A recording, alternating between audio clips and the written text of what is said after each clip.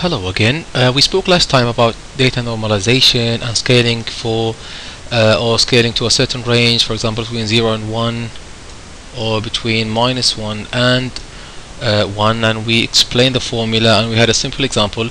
This time I'm going to show you a small PHP script that I developed that actually uses the formula to compute the new value within a certain range. So last time we had this data set and we had the range between -1 and 1, and we chose 9.11 to actually compute the corresponding value or the new value within the range -1 and 1. Now my PHP script looks like this.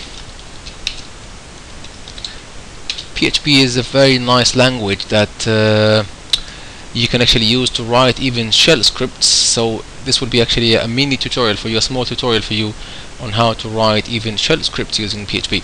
Anyway, so that's how you do it. That's the first line. It should always look like that, and then you open your angle bracket with a question mark PHP and you close the script like that, and then this is how you declare variables. So remember from the previous video, or from here actually, you can see that now that our maximum value from the dataset was 17.3. The minimum value from dataset was -21.5.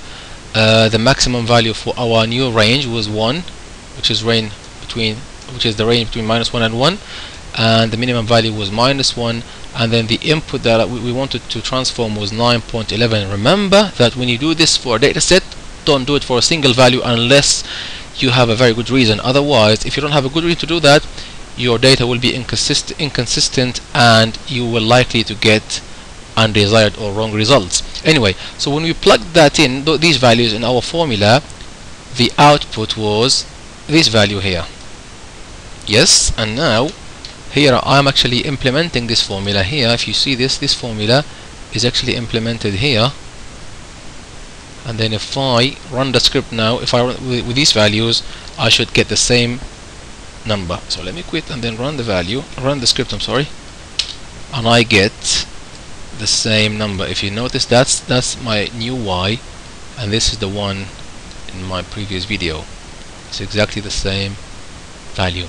Thanks for watching, and in my next video I'm going to show you how you actually denormalize the data now and get the original value back, and then I'll show you another PHP script. Thanks for watching. Leave any comments or questions below. Otherwise, see you next time.